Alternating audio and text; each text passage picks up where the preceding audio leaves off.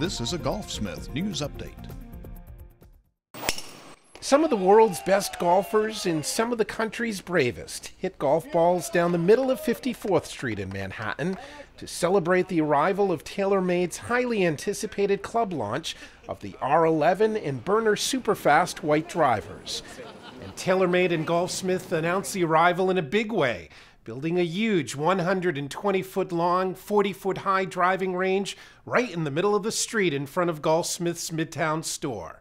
It took about 6 hours to erect the whiteout driving range, complete with falling snow.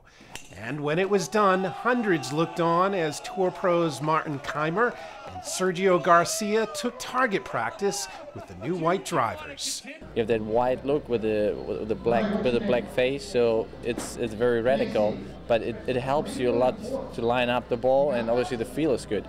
And a lot of players are playing it. The TaylorMade R11 features the company's 3 dimensions of distance and 3D tuning technologies, allowing players to independently tune loft, face angle, and flight path in order to maximize distance off the tee. The Burner Superfast 2.0 is TaylorMade's lightest driver at only 279 grams.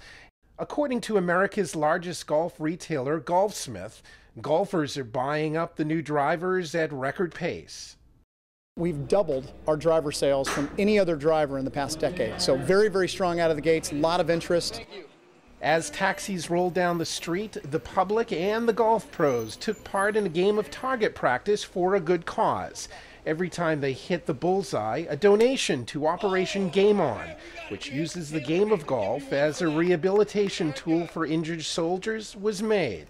For some of the members of Operation Game On, hitting a ball in the middle of Manhattan is a lifelong memory. We should be doing a lot more than that for these heroes, so it just makes it's a meaningful thing, and you can see how it touches them. For Sergio Garcia, the event was one he'll remember for a long time. Very impressive to be able to come here in Midtown, New York, and hit some balls and close the street for us. I love the look. The look of it, it's great. The contrast with the white and the black, I think it looks amazing. It's a little bit easier to align. Based on the popularity so far, it's fair to predict there'll be a lot more white on the golf courses this year, even after the snow melts. I'm Jared Brown reporting for Golfsmith.